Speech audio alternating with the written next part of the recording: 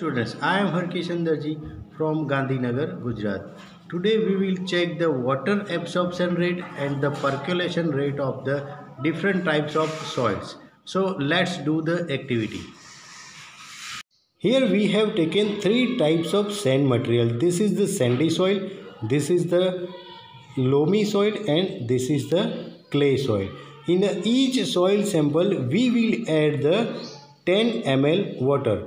Here we have taken 10 gram of the soil sample, and after the few time of interval we will see the percolation rate by the calculation.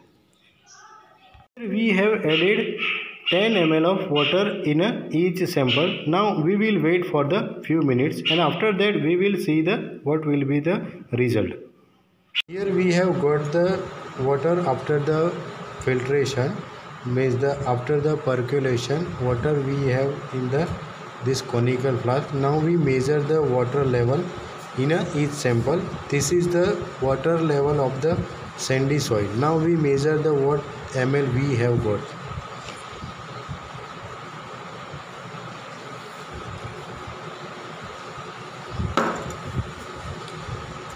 In the sandy soil we got the 7 ml water sample. Now we will measure the water level of the loamy soil.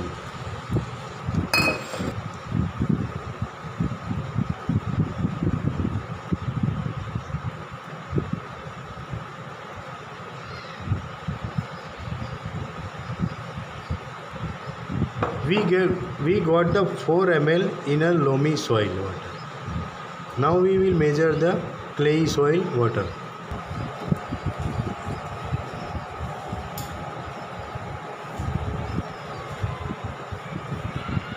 In a clay soil we got only 2 ml water sample. Here we see that in a sandy soil the lots of amount of water is percolated, and we got 7 ml water into the beaker. In the 3 ml of water is absorbed by the soil. In a loamy soil the 4 ml water we got into the beaker and 6 ml of water is absorbed by the soil.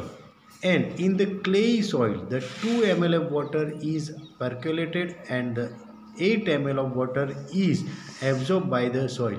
So the clay soil is absorb the more water, so it is more convenient for the crops. Thank you my dear friends. Here we seen that water is absorbed very less into the sandy soil and percolated very much into the sandy soil. Into the loamy soil water is absorbed in a medium amount and percolated very less, but into the clay soil the water is absorbed very much amount and percolated is very less.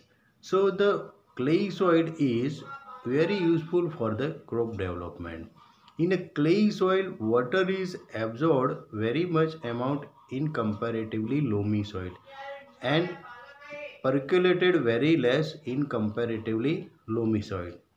So here we done the practical about the water percolation rate and absorption rate into the different types of sand samples. Thank you friends.